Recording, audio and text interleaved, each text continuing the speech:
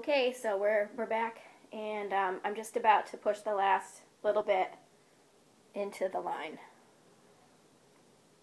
And once it's all gone, you just hold the connection here at the fat part. You don't want to unscrew it or loosen it, so hold it here at the fat part and then just twist it off. Get another alcohol thing. Got to be a little dexterous to be able to manage all these things with this in your hand and not touching anything.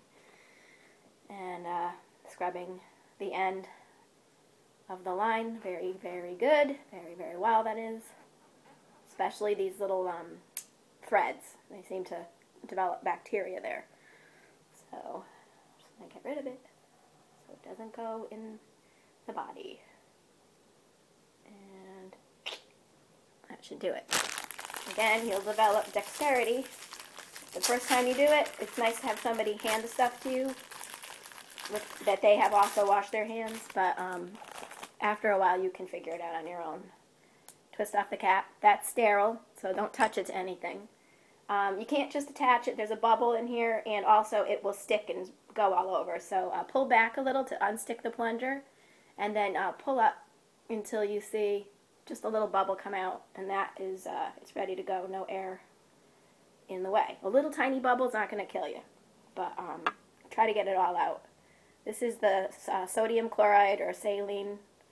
It goes in after the medication. Twist it off. Another alcohol swab.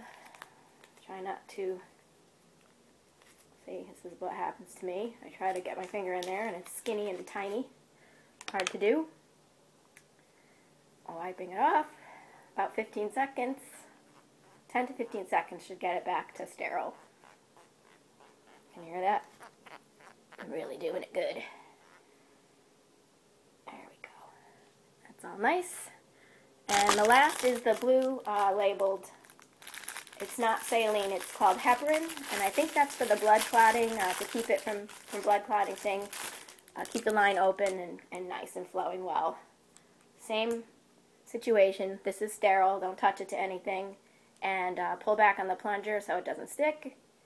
And then gently up to get the little air bubble out. And twist.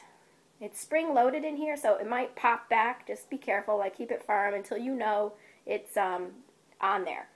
And then again, you just push it on in to the line, like so. Holding the fat part, you twist it off, and that's really it. Now you have to clamp the clamp down, don't forget, and clamp it in a different place on the line so it doesn't weaken any one particular spot. So it was kind of up here before. I'm just going to move it in the middle and click it. Voila. I like to have this sleeve thing kind of up a little higher. Careful when you pull it up that you don't pull out this end here, because that would hurt and be bad. And kind of wrap it around real lightly, and I twist it and stick it under, and then fold the sock back up. So that way nothing is directly on your skin because it's uncomfortable, and it's protected by the little sock. And that is the procedure. Voila.